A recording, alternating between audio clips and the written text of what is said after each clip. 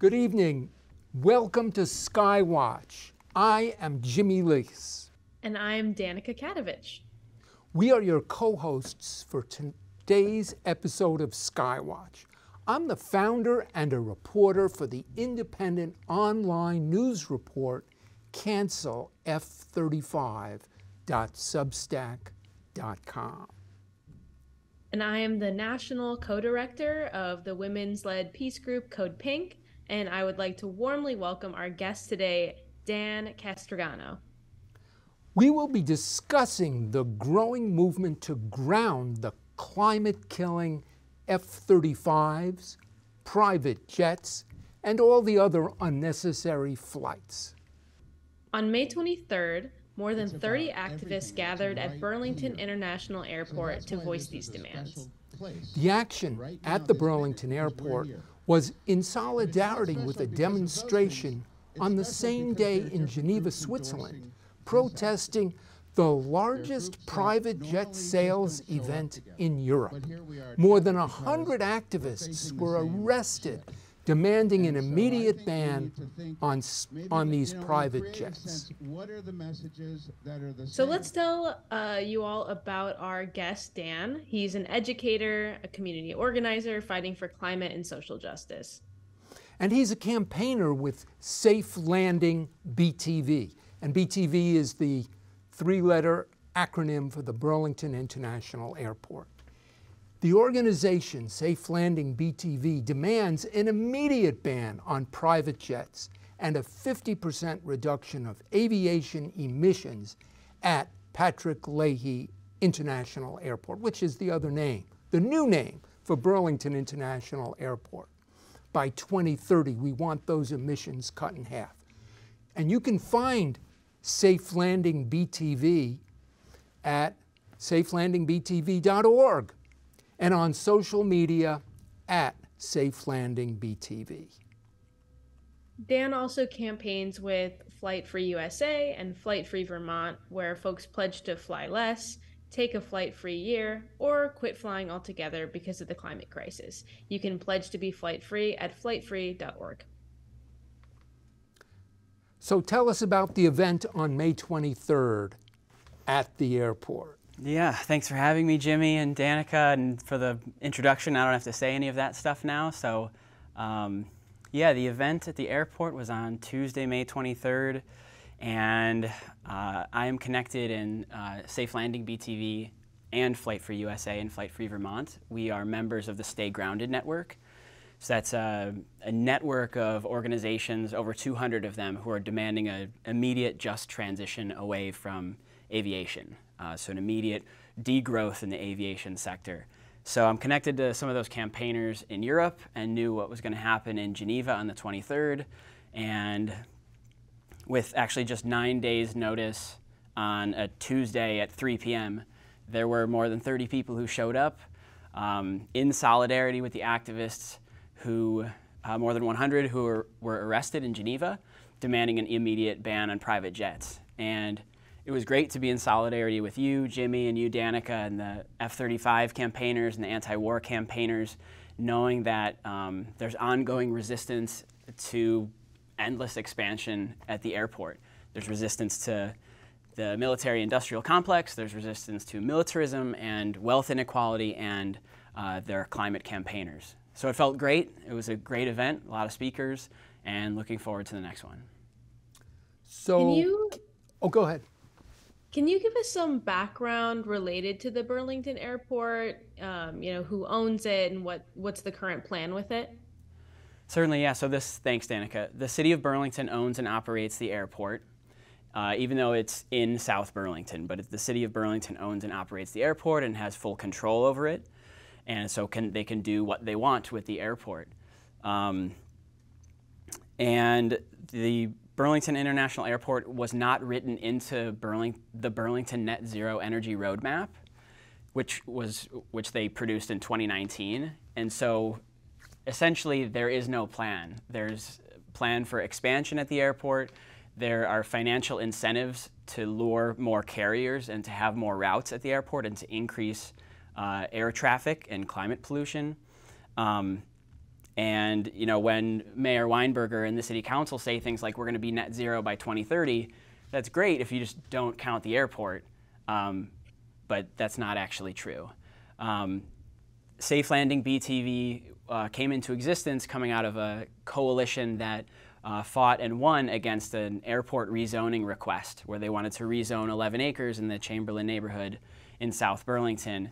And we won, and so that was not, so the airport did not expand its footprint. And so Safe Landing BTV was created coming out of that victory. Well, that's an important thing, to come out of a victory. And you know, when you look at the aviation emissions and the fact that they did not include it in the plan, I think there's really something about not including a huge source of emissions. Yeah. How big a source is aviation emissions compared to transportation generally? It's a lot. And so I think what's important, and so a couple things. One, we did just get a report from Nick Longo and the Director of Aviation with their accounting of emissions at the airport. Although we've looked at it and there are at least 3 things that they didn't put in or that they greenwashed, right? And so so we have the number, I think it's nearly 200,000 tons annually. Is that right?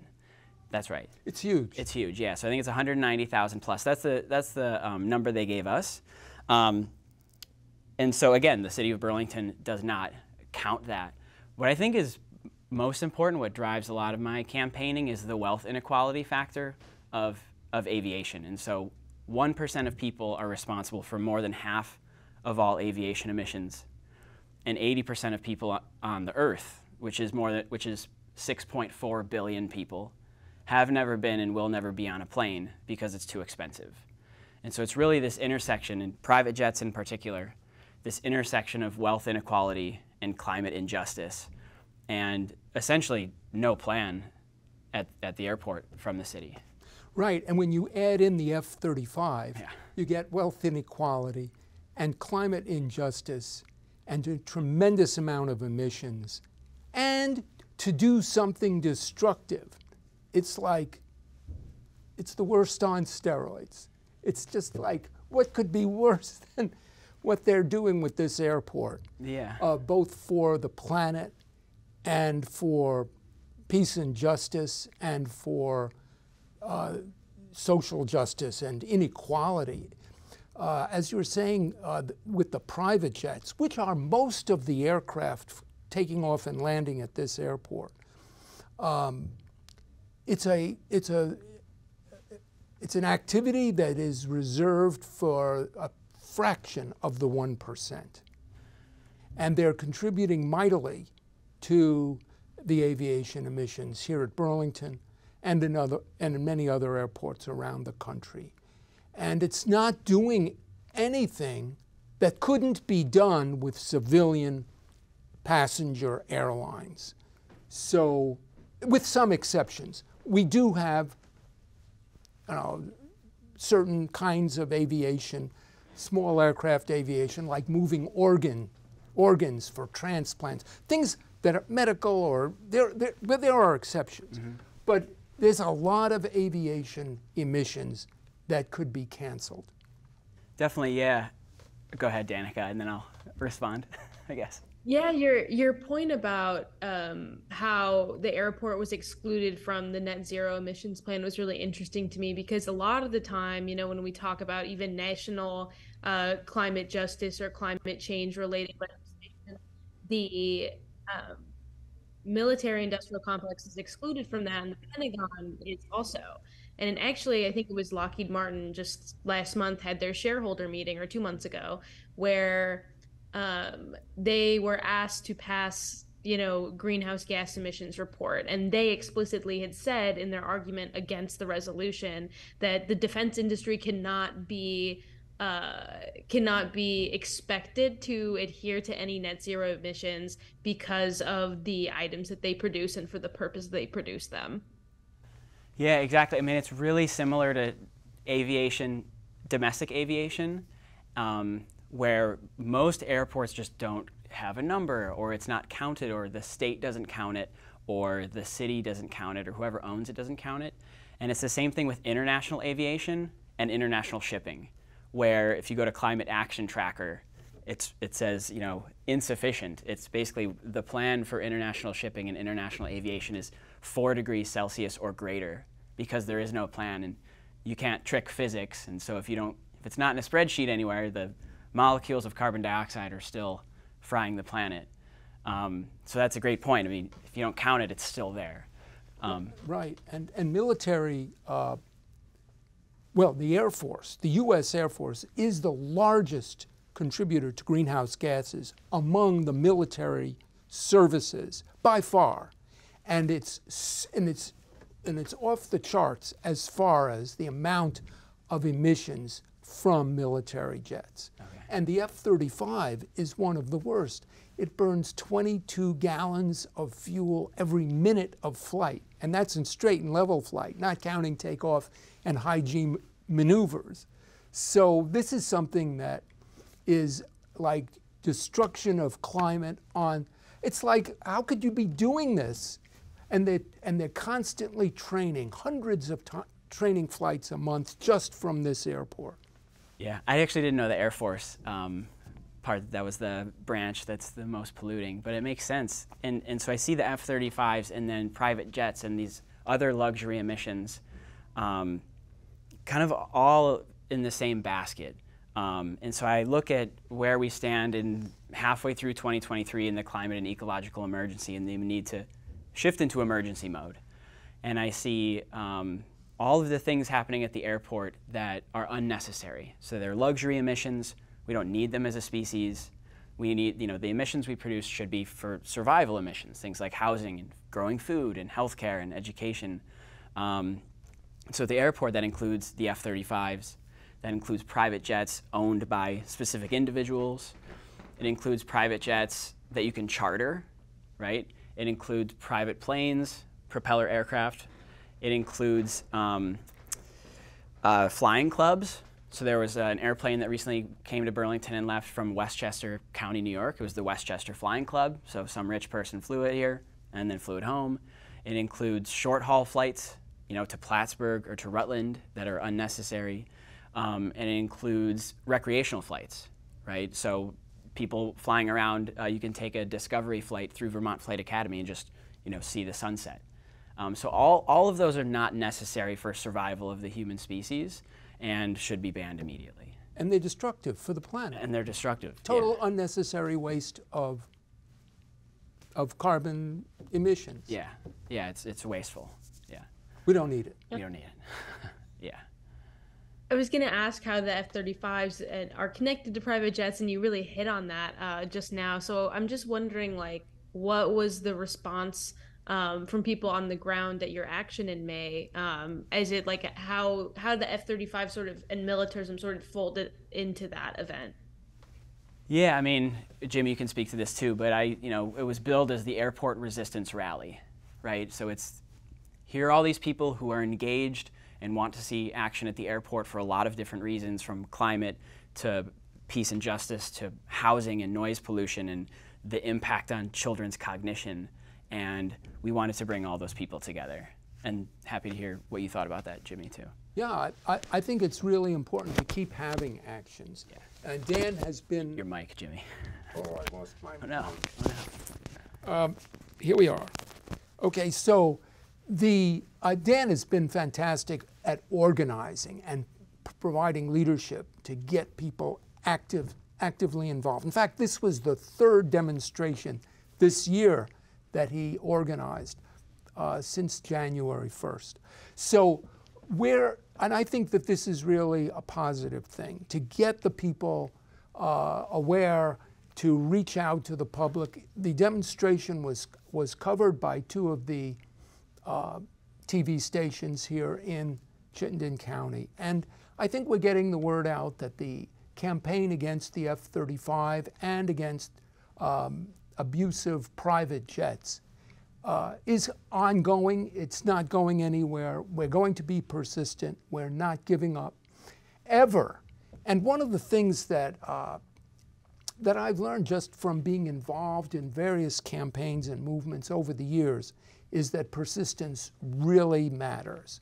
if people stay involved and persist, you eventually win. Whether it was apartheid in South Africa, or ending the nuclear power plant in southern Vermont, or ending the war, going back to the war in Vietnam, or for civil rights, or ending discrimination against gay people, and all kinds of things.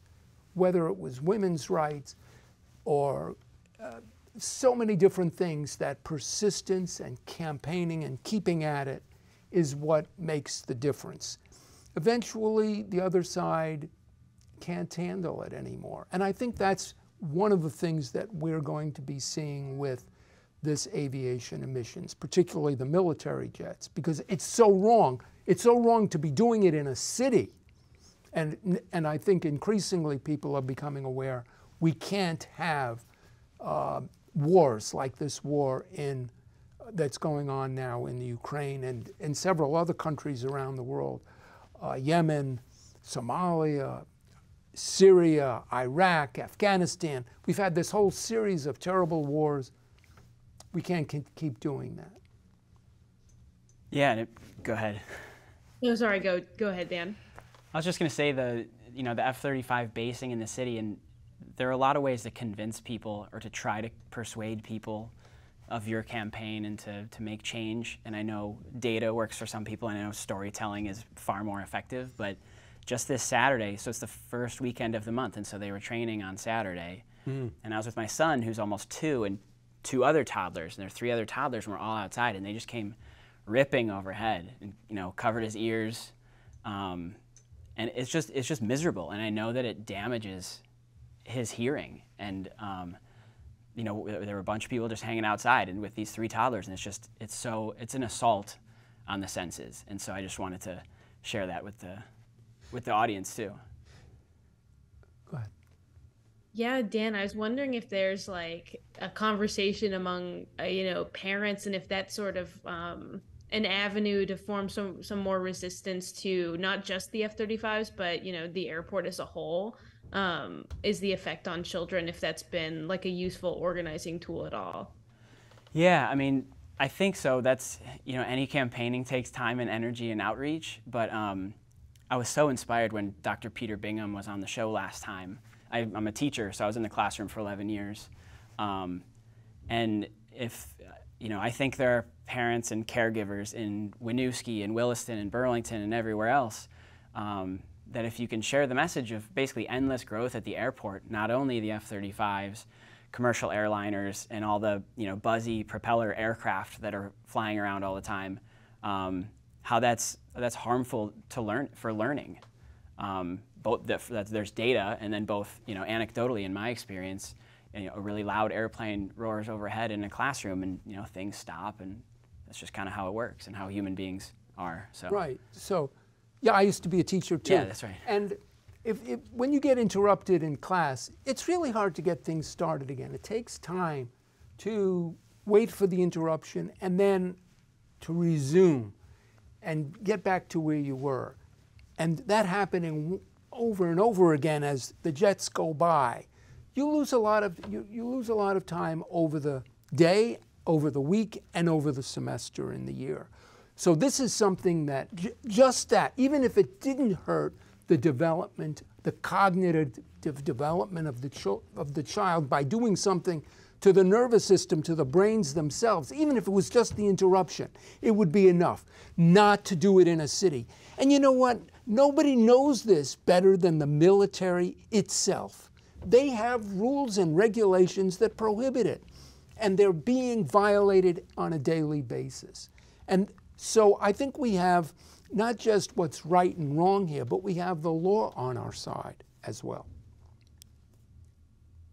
Yeah, it's awesome to be talking to educators about this, because when Jimmy and I push back on the F-35, I think a big response we get is whether it's in Vermont or wherever we're having anti-F-35 actions, is it's for our national security. And I personally don't believe training F-35s in Vermont is helping our national security at all. But what does it say when we're when that's the framework we view national security in, rather than, you know, investing in our children's development.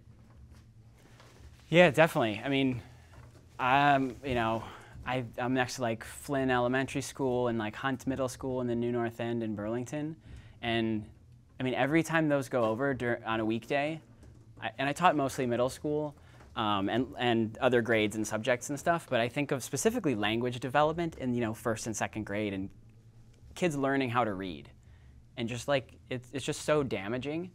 And that's pretty much all I think about when I hear them. Yeah. So. Right. Right. Language development. The Air Force itself put out an environmental impact statement, and in volume 2 of that statement is 1,000 pages or more. But in volume 2, they go into what happens to children under the intense noise of military aircraft. And they present the data showing reading, language comprehension, mathematical skills, and memory, and attention. And the one that really struck me was attention. Being an attentive student is so important in every class you take if you want to be successful in school. If you're not paying attention and you're not an active participant, you're not getting as much out of that class. And if the F-35 is hurting that for our children, how is that good for national security? Isn't that national insecurity? Why are they doing that to children here in Vermont? And if you look at the number of children involved, just in the oval-shaped noise zone identified by the Air Force and by the airport itself, there are 6,600 people, over almost 3,000 families. And with about 20% of the population of Vermont being children, that means there are 1,300 children in that noise zone. Now, if you live outside the noise zone, a couple of miles from the airport to the side of the runway, okay, it's annoying. It isn't going to physically hurt you. But if you're in that noise danger zone that was identified by the Air Force, this is not good for children. And when you have 1,300 children there, this has got to stop. This should not be tolerated. Whether it's Winooski kids or Burlington kids or South Burlington or Williston children or Colchester, there's a piece of Colchester. In fact, the entire campus of St. Michael's is in the noise zone, as is the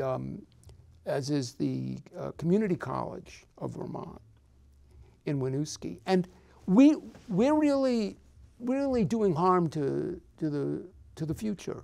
We're doing harm that isn't necessary by having it in a city. You don't have to have it in a city. In fact, when you talk about the civilian flights as well, other cities have moved their airports out of town. Like in Denver, Stapleton is closed as an airport. You can't travel there now. They have a new airport 10 or 15 miles from Denver now. And so the noise of, and that's just civilian aircraft. So I think we've got to make some change here. And we don't have a political leadership that's on board to protect the people. They've put their emphasis on what's right for the military-industrial complex, what's right for future wars and present wars, what's right for the rich and super rich, and for the 0.1% who get to fly in private jets. We need what Bernie was calling for, political revolution, yeah, and right. He's part of who we need to make a revolution against, because he's supporting it. Yeah.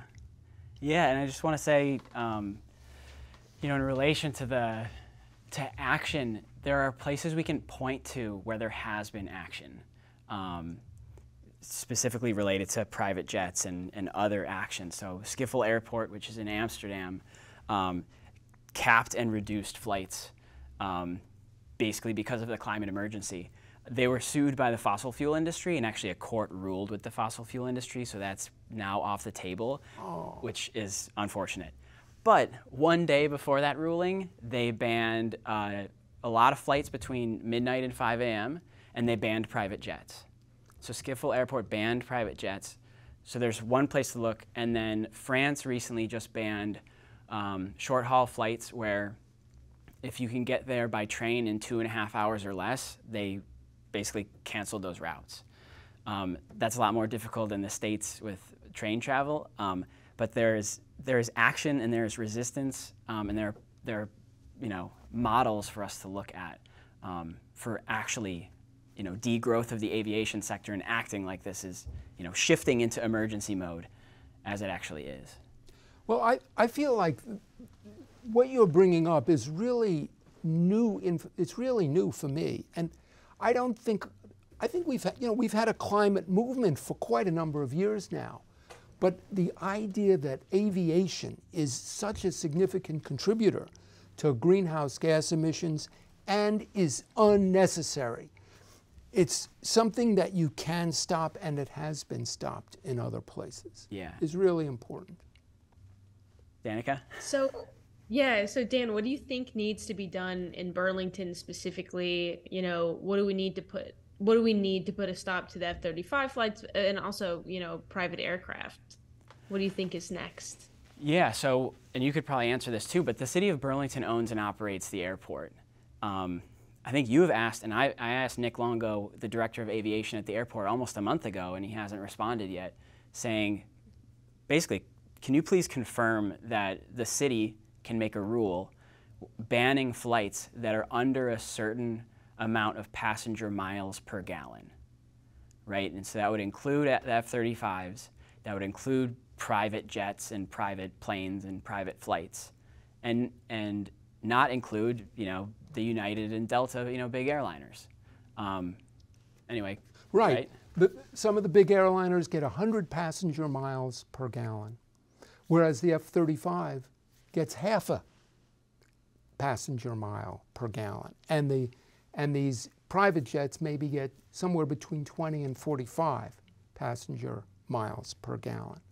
So the bigger planes are efficient as far as climate goes. You can actually, if you're going to be driving versus taking a flight, it could be more efficient to take the flight compared to one person in a car in some situations. But that's not true for the private jets, and it's certainly not true for the F-35. So this is a situation where the city of Burlington has the authority under the rules, because it's the airport proprietor, and you have authority for things you own still in this country. So they can pass a rule, they can make an ordinance in Burlington prohibiting any aircraft that gets, let's say, less than 50 passenger miles per gallon, and the equivalent for cargo aircraft. Mm-hmm.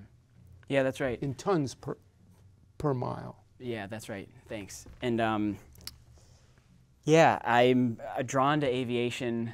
So 2 minutes left. Yeah, thanks. Because it really is a matter of justice and who flies and who doesn't, and it is minute for minute, the most polluting thing that we can do. And aviation is set to triple by 2050. Whoa. Right, and so as we, everybody's a climate activist, and there's a lot of talk on EVs and renewable energy and biking and lots of other stuff, but when you talk about aviation, it's almost as if planes don't burn fossil fuels, and people just pretend that it doesn't exist. But since it's a matter of justice, since it's going to become a bigger percentage of our greenhouse gas emissions, we have to go in the opposite direction because our biosphere is collapsing, kind of as we speak. And we have to act immediately. Danaka, do you have some final words before we wrap up? Yeah, Dan, I'm just wondering, for viewers who are tuned in and might be hearing about this all for the first time and your work for the first time, how can people get involved with your organization? Great, thanks for the plug at the end here. So go to safelandingbtv.org. You can read history, the background of the campaign. You can learn more about the greenwashing of the aviation industry. So go there, sign up for our mailing list, or find us on social media at Safe Landing BTV, or send me a note, and happy to chat. Great. Yeah. Thank you. And Danaka and I will be back on Skywatch for a early July program, first week in July, and we're looking forward to seeing everyone again then. Thanks very much for joining us. Thanks for having me on.